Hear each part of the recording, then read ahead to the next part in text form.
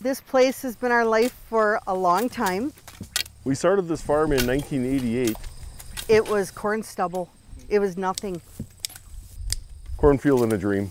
This is what we ended up with. For more than 30 years, Dave and Mary Vandervelden have grown Whispering Pines Tree Farm from the ground up. And we've loved every minute of it. Their passion for this winter business clear as a summer day. It's a lot of fun. It's a good, warm feeling to have a tree farm. It's a happy business. What's harder to see, but just as much there, are 30 years of memories. The Vanderveldens have donated trees to Governor Scott Walker, Vice President Mike Pence, and First Lady Michelle Obama. When you did that, that was the best Christmas tree in the country. So you really, it's like winning the Super Bowl, gold medal at the Olympics. It doesn't get any better in the tree industry. Of course, not every customer is a famous politician. The ones here at home are pretty special too.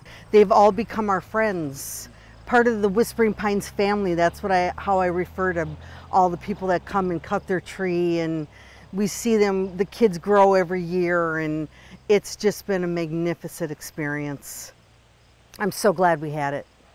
This is the last year the Vanderveldens will run Whispering Pines. For them, it's time to move on. And just enjoy life. Sit back and kick my feet up a little bit. They've found a family to take over, continue their tradition, and step into the lifestyle they've loved. It's been great. It's been a good life. A life of joy and memories that will never go away. In Oconto, Matt Jarko, NBC 26.